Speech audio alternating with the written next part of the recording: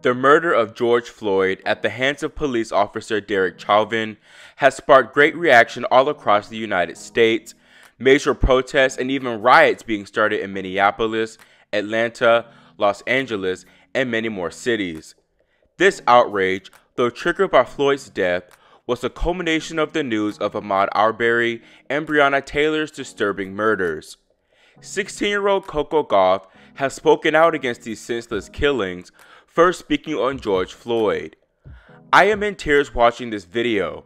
Every day, innocent people are dying because of our skin color.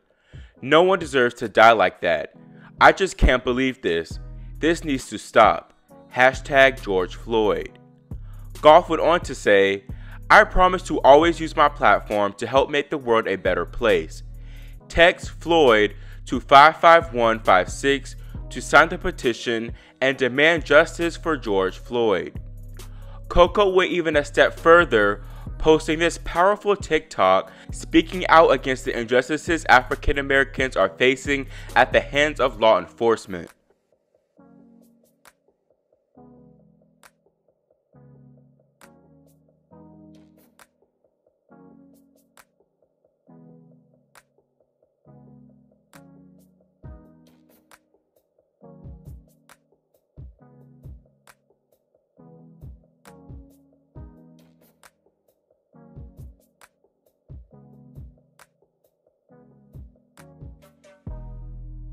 Unfortunately, I couldn't play the music that went along with the video, but that still has no effect on its purpose and power.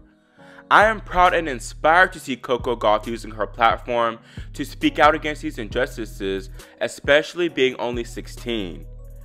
Two-time major champion Naomi Osaka was also clearly impacted by Floyd's death, retweeting news coverage of the disturbing murder.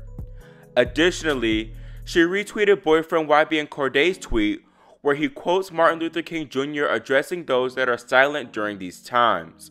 Last night, Naomi decided to speak up herself, tweeting, "Just because it isn't happening to you doesn't mean it isn't happening at all." Just recently, she also tweeted, "It's funny to me that the people who wear chains, blast hip-hop in the gym, attempt to get dapped up, and talk in slang are suddenly quiet right now."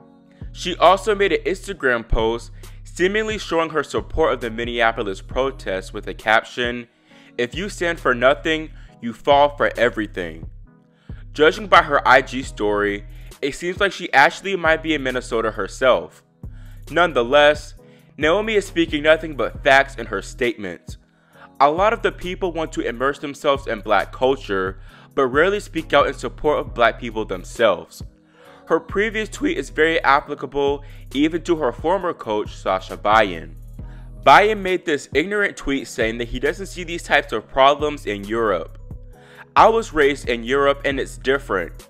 Color isn't an issue there. Yes, of course, we have issues like everybody does, but how can people just hate each other so much over the color of someone's skin? I'll never understand that.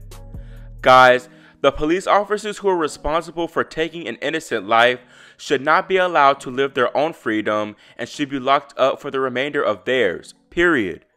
But I just don't remember an incident like that in Germany or Serbia. Guys, recent history. We speak about the police here, not World War II. Two different things. We have a long way to go, but learn from our mistakes that should never be forgotten." Almost instantly, many Twitter users checked Sasha, providing numerous examples of how racism is still very much prevalent in European countries.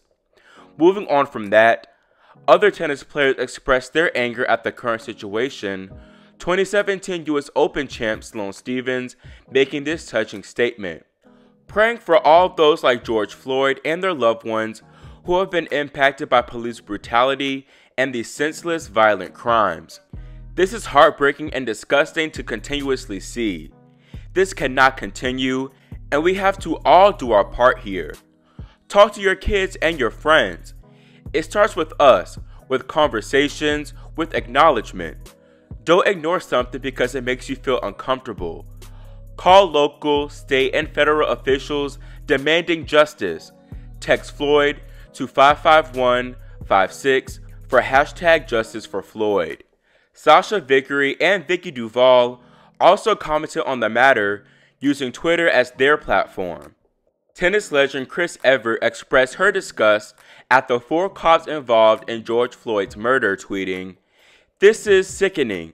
No, stronger than sickening. Why did this have to happen? There are 4 men here who need to go to prison for this murder." This entire situation is very difficult for me to speak about because it hurts to constantly see my people have to go through this. George filed a bad check. Ahmaud was jogging. Breonna was in her own home. None of these 3 individuals deserve to lose their lives. It affects me a lot because they were black, but it should affect everybody because these 3 people are human. Something has to be done because I and so many other countless African Americans don't deserve to have the constant fear of just being black in America.